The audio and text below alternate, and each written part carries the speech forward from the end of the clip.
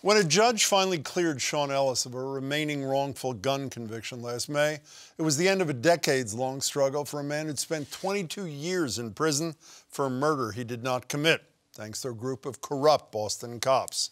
But they're not the only dirty cops, and Ellis is not their only victim. Ellis's attorney, Rosemary Scapicchio, joined me last spring after Suffolk County DA Rachel Rollins, now U.S. Attorney, called out the misconduct by the police department and the then DA's office, and then officially ended the prosecution of her client. And despite that victory, Scapicchio was calling for far more. It's the first time in 28 years that the Suffolk County District Attorney's Office acknowledged that there was massive corruption in the Boston Police Department in the 90s. In the 2000s, and it needs to be addressed. And we're hopeful that now that this acknowledgement has been made and filed with the court, that there will be some institution that looks into any conviction that included Sarah Robinson, Brazel, Mulligan, or Detective Keeler. And so they are. Sean Ellis was famously profiled in Netflix docuseries Trial 4, but for those few who don't know his case, he was 19 when he was arrested in '93 and tried for the murder of Boston Police Detective John Mulligan, who was shot 5 times in the face and killed following a robbery. Ellis was eventually convicted of murder and first-degree robbery, sentenced to life without parole.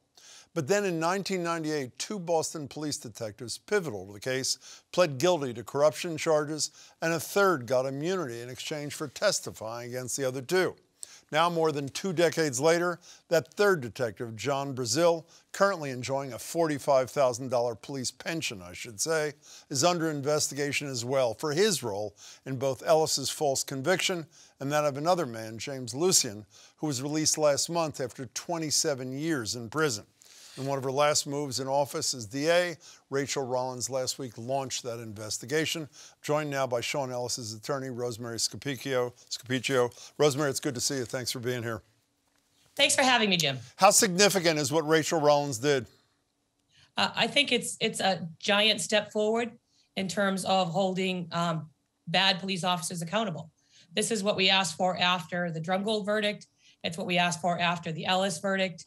It's what should be done anytime that a determination is made that a police officer lied during the course of a homicide investigation.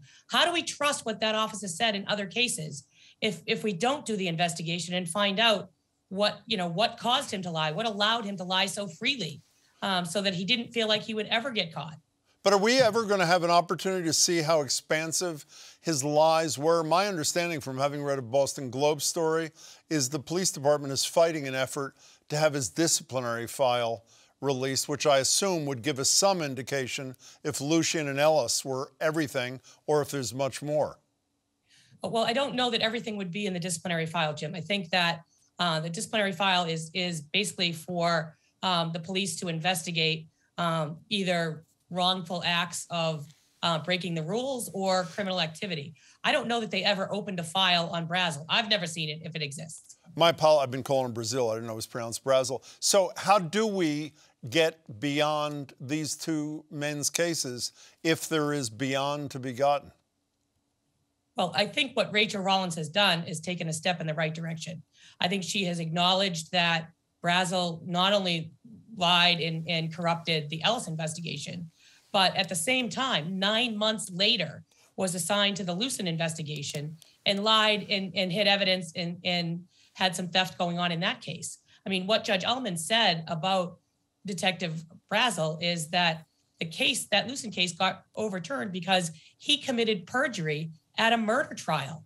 That's a pretty significant claim to lodge against a police department. If there was someone legitimate running that police department right now, don't you think they would say, wait a minute, a Superior Court judge has said that one of our police officers committed perjury. Let's start our own investigation into what's happening. But that's not it. It's business as usual at BPD. It's let's stop the investigation. Let's not look into what happened, and let's keep our eyes forward and look on the future. And that's not going to teach us anything. If we keep repeating these same mistakes over and over again, then many, many, many more Sean Ellis's and Lucien's are going to be locked up. Yeah, let me read specifically what Judge Ullman said when he was speaking to the murder victim, Ryan Edwards' family, who was unhappy about the fact that Lucien was being freed. And what he said verbatim was, the person to blame is the lead detective in this case, Detective Jim Braude. If he had been honest and had done his job correctly, we would not be here. Can you spend 30 seconds and tell people, I should have said this earlier on, exactly what Braude did in Sean Ellis's case that led to this investigation? In Sean Ellis's case, Braude lied and covered up his corruption with Sarah, Robinson, and Mulligan, where for a period of about 9 years from 1990 to 1996, they were ripping off drug dealers in the Boston area. They were keeping the money for themselves and they were putting the drugs back on the street. And they were lying about it because what happened when Mulligan got killed is that the defense attorneys at the time believed it had something to do with Mulligan being corrupt, but no one ever told them that there was this investigation open. No one ever said that there was this corruption happening. And Braude hid it forever. And then when he finally got caught, what he did instead of taking responsibility is he turned and testified against Sarah and Robinson. So he's never, ever spent a day in jail for what he did in the Ellis case. Well, he was granted immunity for that testimony.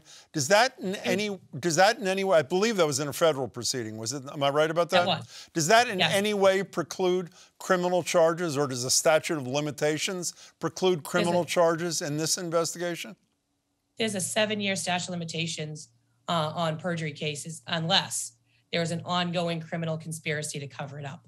And I don't know if the DA's office has enough to suggest that there's an ongoing criminal conspiracy. But, you know, what we should, all step back and pause right now is that Rachel Rollins, even though she left and she went to the U.S. Attorney's Office, she fired this shot across the bow, doing the absolute right thing, saying the buck stops here. Not only now do we have these 2 cases that are overturned because of Braude's lies, but we have a judge saying he committed perjury in a homicide case. What are we going to do about that? And what she said she wants to do is she wants that office to continue to investigate every case that Braude was involved in to determine if there are other people that are sitting in jail right now for crimes they didn't commit, because we can't trust what Braude says.